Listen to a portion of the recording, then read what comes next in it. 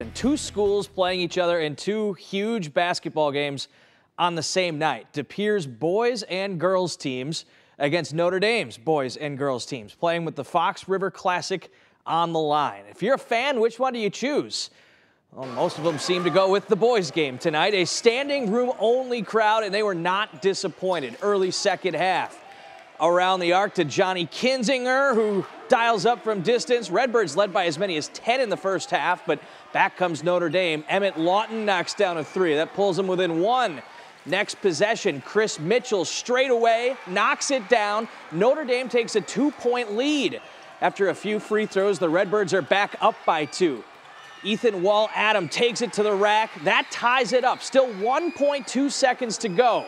De Pere's got to go the length of the floor. They put it in the hands of their quarterback of the football team, Gabe Herman. That was a good choice. Pass right on target to Will Hornseth, and at the horn, it drops.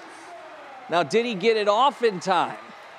Different angles show different things, but either way, that is a Redbirds win, and a heck of a win at that. They go a game and a half up in the standings with 2 to play. All right, catch your breath. The girls' game. Notre Dame would clinch the FRCC with a win. De Pere with a huge run late in the first half. Claire Bjorgi with the steal and the score, and then a few minutes later, she's knocking one down from deep. Check the step back there. Drills it. Redbirds build a 7-point lead, but Notre Dame rights the ship. Trista Feta with the bucket here. The Tritons go on to win it in a close one there as well, 61-60. They clinch the FRCC.